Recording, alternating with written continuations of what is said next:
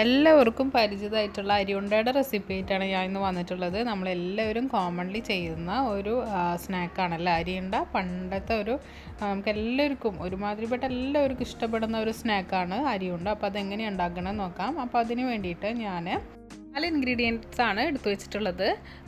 ഞാനിപ്പോൾ ഇതിൽ കപ്പലണ്ടി ചേർത്തിട്ടാണ് കേട്ടോ അരിയുണ്ട ഉണ്ടാക്കണത്. ചിലരും ഒന്നും അങ്ങനെ കപ്പലണ്ടി ആഡ് ചെയ്യാറില്ല, വെറുതെ തേങ്ങയും ശർക്കരയും അരിയും മാത്രം വെച്ചിട്ടാണ് കേട്ടോ ചെയ്യാറ്. അപ്പോൾ ഞാൻ സാധാരണ ചോറ് വെക്കണ അരിയാണ് ഇതിനായിട്ട് എടുത്തു വെച്ചിട്ടുള്ളത്. 1.25 കപ്പാണ് ഞാൻ എടുത്തിട്ടുള്ളത് മെഷറിംഗ് കപ്പിൽ. അപ്പോൾ അതൊന്ന് കഴുകിയെടുക്കണം. പിന്നെ ഇത് കപ്പലണ്ടിയാണ്. 1/2 കപ്പോളാണ് ഞാൻ കപ്പലണ്ടി എടുത്തിട്ടുള്ളത്, വറുക്കാത്തതാണ്. നിങ്ങളുടെ കയ്യിൽ റോസ്റ്റഡ് ഉണ്ടെങ്കിൽ അതെടുക്കുക. തേങ്ങ പിന്നെ ഓരോരുത്തരുടെ അളവിനനുസരിച്ചിട്ട് ഇഷ്ടത്തിനനുസരിച്ചിട്ടൊക്കെ ചേർക്കാം. ശർക്കര ഒരു 250 ഗ്രാമോളം ഞാൻ എടുത്തിട്ടുണ്ട്. നല്ല വലിയ 2 കട്ടയാണ് കേട്ടോ ഞാൻ എടുത്തിട്ടുള്ളത്. ഈ ഒരു അളവിൽക്ക് ഇത് മതിയാവും. ചിലർ ശർക്കര പാനി ഉണ്ടാക്കാതെ ഡയറക്റ്റ് ചീകിയിട്ടിട്ടാണ് ഉണ്ടാക്കാറ് കേട്ടോ. ഡയറക്റ്റ് മിക്സ് ചെയ്യാറ് പതിവ്. ഞാൻ ശർക്കര പാനി ആക്കിയിട്ടാണ് ചെയ്യുന്നത്. അഴുക്കൊക്കെ ഉണ്ടെങ്കിൽ പോകാൻ വേണ്ടിയിട്ടാണ് ഇങ്ങനെ പാനിയാക്കിയിട്ട് അരിച്ചെടുത്തിട്ട് നമ്മൾ ചെയ്യണത് കേട്ടോ. അപ്പോൾ ആദ്യം തന്നെ നമുക്ക് അരി നല്ലോണം കഴുകിയെടുക്കണം. കഴുകിയെടുത്തിട്ട് അത് നന്നായിട്ട് വെള്ളം വാർന്ന് കളഞ്ഞതിന് ശേഷമാണ് നമ്മളതൊന്ന് വറുത്തെടുക്കുന്നത്. ഇതുപോലെ ഒരു അരിപ്പയിലൂടെ നമ്മൾ വെള്ളം വാരാനായിട്ട് വെക്കാം. അതിന് ശേഷം നമുക്ക് വറുത്തെടുക്കാം. അപ്പോൾ അരി വറുക്കുന്നതിന് മുന്നേ തന്നെ നമ്മൾ ശർക്കരപ്പാനി ഉണ്ടാക്കി വെക്കുക. കാരണം ഇത് ചൂടാറിയിട്ടാണല്ലോ നമ്മൾ മിക്സ് ചെയ്യാനായിട്ട് യൂസ് ചെയ്യുക. അപ്പോൾ അതിന് വേണ്ടിയിട്ട് ഞാനിപ്പോൾ 1/2 കപ്പോളം വെള്ളം ഇത് വെച്ചിട്ടാണ് ഇതൊന്ന് തിളപ്പിച്ചെടുക്കുന്നത്. അടച്ചു വെച്ചിട്ട് തിളപ്പിച്ചെടുക്കുക. അല്ലെങ്കിൽ ശർക്കര ഒന്ന് പൊട്ടിച്ചിട്ടിട്ട് നിങ്ങൾ ശർക്കരപ്പാനി ഉണ്ടാക്കുകയാണെങ്കിൽ പെട്ടെന്ന് തന്നെ അത് സിറപ്പായിട്ട് കിട്ടും. മീഡിയം ഫ്ലെയിമിലിട്ടിട്ടൊന്ന് സിറപ്പാക്കി എടുക്കുക. കപ്പലണ്ടി വറുത്തെടുക്കാൻ വേണ്ടിയിട്ട് ഞാനൊരു പാൻ വെച്ചിട്ട് ചൂടാക്കി എടുത്തിട്ടുണ്ട്. 1/2 കപ്പ് കപ്പലണ്ടിയാണ് ഞാൻ എടുത്തിട്ടുള്ളത്. കപ്പലണ്ടി അധികം അളവ് കൂടണ്ട കേട്ടോ. അപ്പം നമുക്ക് കപ്പലണ്ടിയുടെ മാത്രം ഒരു ടേസ്റ്റാണ് കിട്ടുക. അപ്പോൾ എല്ലാം ബാലൻസ് ചെയ്തിട്ട് കിട്ടാനുള്ള ഒരു റേഷ്യോയിലാണ് ഞാനിപ്പോൾ എടുത്തിട്ടുള്ളത്. 1.25 കപ്പ് അരി എടുത്തിട്ടുണ്ട്. അതേപോലെ തന്നെ 1/2 കപ്പോളം കപ്പലണ്ടിയും 1/2 കപ്പ് തേങ്ങ, അങ്ങനെയാണ് ഞാൻ എടുത്തിട്ടുള്ളത് കേട്ടോ. അപ്പോൾ ഈ കപ്പലണ്ടി നമുക്ക് നല്ലോണം ഒന്ന് വറുത്തെടുക്കണം. റോസ്റ്റഡ് കപ്പലണ്ടിയൊക്കെ ഉണ്ടെന്നുണ്ടെങ്കിൽ പണിയൊന്നുമില്ല, നമുക്ക് പെട്ടെന്ന് അങ്ങ് പൊടിച്ച് ചേർത്താൽ മതി. ഇതൊരു 5-6 മിനിറ്റ് എടുത്തിട്ട് നമ്മളൊന്ന് മീഡിയം ഫ്ലെയിമിൽ വെച്ചിട്ട് ജസ്റ്റ് ഒന്നിങ്ങനെ ഒന്ന് റോസ്റ്റ് ചെയ്തിട്ടെടുക്കുക. നമ്മൾ പാത്രത്തിൽ നിന്ന് തന്നെ ഇങ്ങനെ പൊട്ടി വരുന്ന ഒരു സൗണ്ട് കേൾക്കുമ്പോൾ നമുക്ക് അതിൽ നിന്നെടുത്ത് മാറ്റാവുന്നതാണ്. അതേപോലെ തന്നെ അതിൽ സെയിം പാനിൽ തന്നെ നമ്മൾ നേരത്തെ വെള്ളം വരാനായിട്ട് വെച്ചിട്ടുള്ള അരിയും വറുത്തെടുക്കുകയാണ് കേട്ടോ.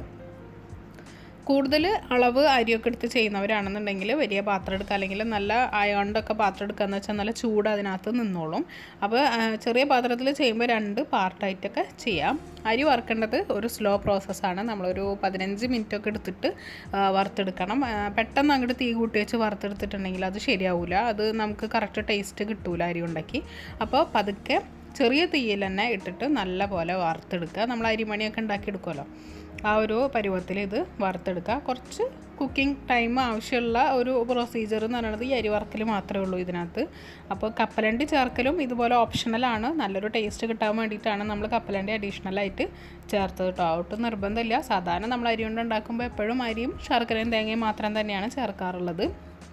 നല്ലൊരു ടേസ്റ്റും കുട്ടികൾക്കൊക്കെ കൊടുക്കുമ്പോൾ ഒന്നും കൂടിയും ഒരു നല്ലൊരു ഇതിന് വേണ്ടിയിട്ടാണ് കപ്പലണ്ടിയും കൂടി നമ്മൾ ആഡ് ചെയ്തത്. അപ്പോൾ ഇതുപോലെ ഈ ഒരു പരുവം എത്തുന്നത് വരെ നല്ലോണം അരി സ്ലോവിലി വറുത്തെടുക്കുക. ചെറിയ ഫ്ലെയിമിലിട്ടിട്ട് തന്നെ വറുത്തെടുക്കുക.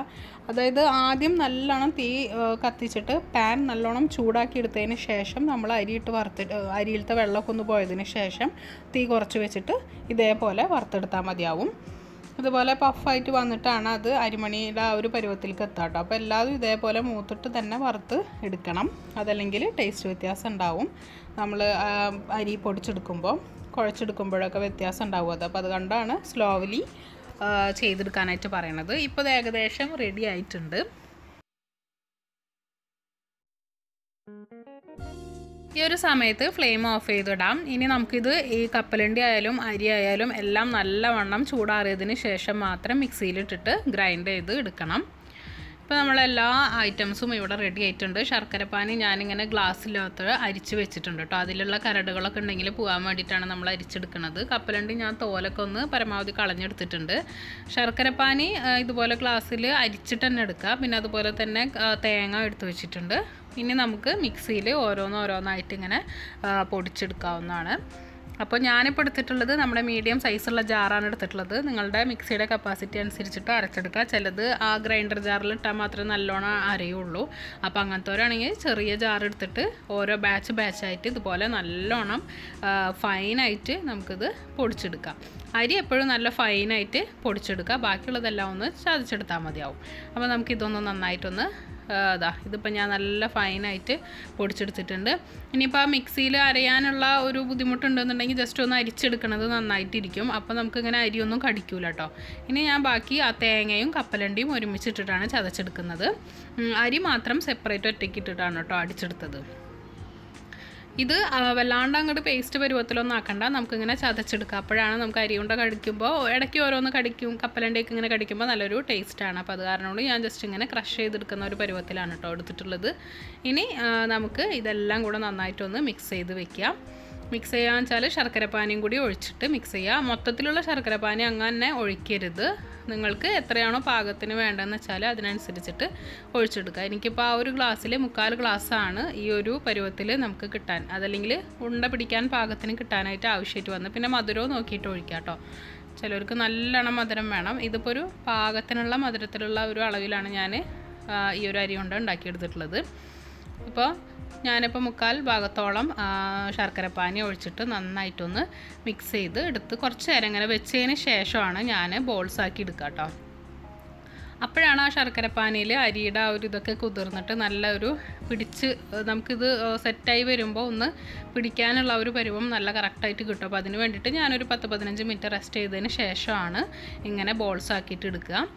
പിന്നെ ചിലവർ ശർക്കരപ്പാനി ആക്കാത്തവരുണ്ടെന്നുണ്ടെങ്കിൽ ഡയറക്റ്റ് ശർക്കര ഗ്രേറ്റ് ചെയ്തിട്ടിട്ട് ചെയ്താൽ മതി. അരി പൊടിച്ചതിലോട്ട് ശർക്കര ഗ്രേറ്റ് ചെയ്തിടുക, തേങ്ങയും മിക്സിയിലൊന്ന് ചതച്ചിട്ടിടുക. അപ്പോൾ നമുക്ക് സിറപ്പ് ഉണ്ടാക്കാനുള്ള ഒരു ടൈമൊന്നും ആവശ്യമില്ല. പക്ഷേ ശർക്കര നല്ല ക്ലീൻ ആയിരിക്കണം. അല്ലെങ്കിൽ കല്ല് ഒക്കെ ഉള്ള ടൈപ്പ് ശർക്കര ആണെന്നുണ്ടെങ്കിൽ അരി ഉണ്ട തിന്നുമ്പോൾ കല്ലും കടിക്കും. അപ്പോൾ അങ്ങനെ ഇല്ലാണ്ടിരിക്കാൻ വേണ്ടി ഇങ്ങനെ ചെയ്യുന്നതാണ് ഒന്നും കൂടി ബെറ്റർ ആയിട്ട് എനിക്ക് തോന്നിയിട്ടുള്ളത് കേട്ടോ. അപ്പോൾ നമുക്ക് ഇതേപോലെ ബോൾസ് ആക്കിയിട്ട് വെക്കാം. ഒരു മീഡിയം സൈസുള്ള ബോൾസ് ആക്കിയിട്ട് ഓരോന്നായിട്ട് നമുക്കിതുപോലെ എടുത്ത് വെക്കാം. ഇത് നമുക്കൊരു കണ്ടെയ്നറിൽ വെച്ചിട്ട് ഫ്രിഡ്ജിൽ അടച്ച് വെക്കുകയാണെന്നുണ്ടെങ്കിൽ ഒരാഴ്ചയൊക്കെ നമുക്ക് സുഖമായിട്ടിരിക്കും. അപ്പോൾ നമുക്ക് ഇങ്ങനെ കുറച്ചധികമൊക്കെ ഉണ്ടാക്കി വെക്കുകയാണെന്നുണ്ടെങ്കിൽ കുട്ടികൾക്കൊക്കെ വെക്കേഷൻ ടൈമിലൊക്കെ കൊടുക്കാനൊക്കെ നല്ലതാണ്. അപ്പോൾ എനിക്കിപ്പോൾ ഇത് ഈ ഒരു അളവിൽ നിന്ന് ഒരു 20 അരി ഉണ്ടയാണ് കിട്ടിയിട്ടുള്ളത് കേട്ടോ, ഈ ഒരു സൈസിൽ. അപ്പോൾ എല്ലാവരും ഇതൊന്ന് ട്രൈ ചെയ്ത് നോക്കുക. എന്നിട്ട് നിങ്ങൾ ഇഷ്ടമായിട്ടുണ്ടെന്നുണ്ടെങ്കിൽ ഫീഡ്ബാക്ക് അറിയിക്കണം. ചാനൽ സബ്സ്ക്രൈബ് ചെയ്യാതെ കാണുന്നവരുണ്ടെങ്കിൽ സബ്സ്ക്രൈബ് ചെയ്ത് സപ്പോർട്ട് ചെയ്യണേ. താങ്ക്